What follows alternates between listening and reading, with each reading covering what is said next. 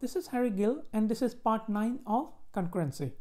In part 7, we saw what problem we might face if the program is not written in a thread-safe way.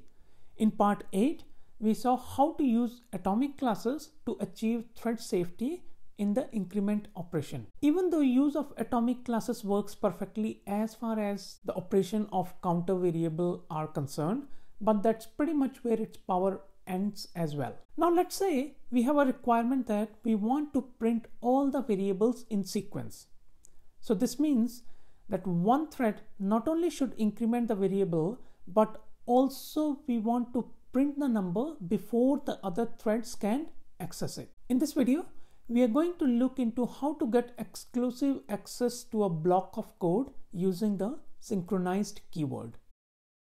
So we will start with this state, which we discussed in part 7 in detail. If you haven't watched that video, please watch it to understand the problem.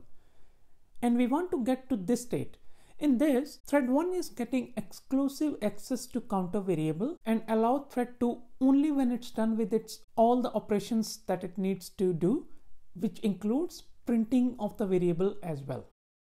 To achieve this, we will use synchronized block. The way we write synchronized block is it starts with the synchronized keyword and have an instance in the parentheses and then start and end of curly braces. Any code that goes within these curly braces can be accessed by one and only one thread at any given time.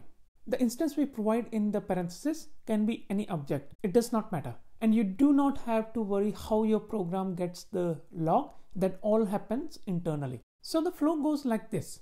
Say thread 1, when it hits this line of code, it acquires the log using the instance that we provided in the parentheses. And then it executes the code that we have written within those curly braces. That thread releases the log only when it hits the closing curly brace. And if this thread has the log on the object, no other thread can acquire the log.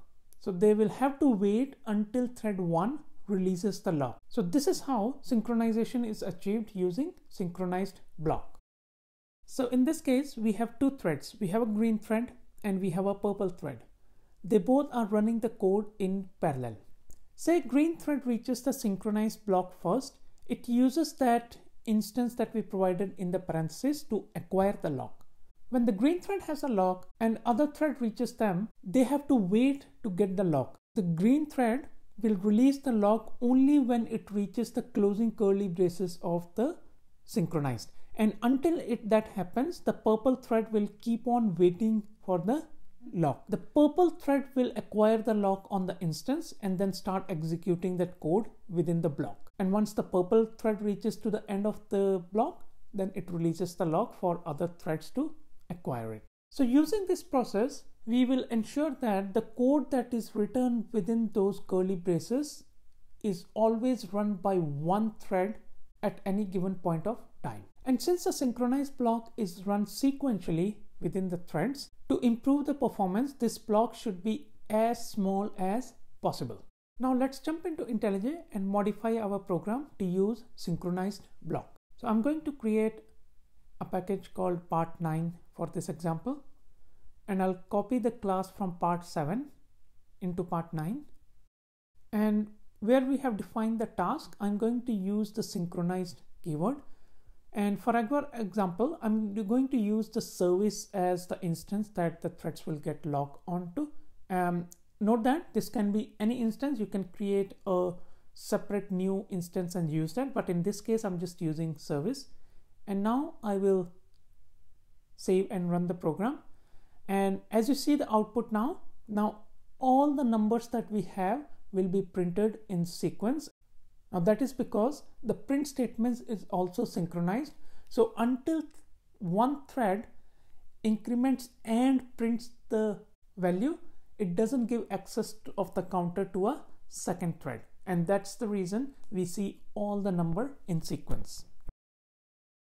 So what we have seen so far is a synchronized block.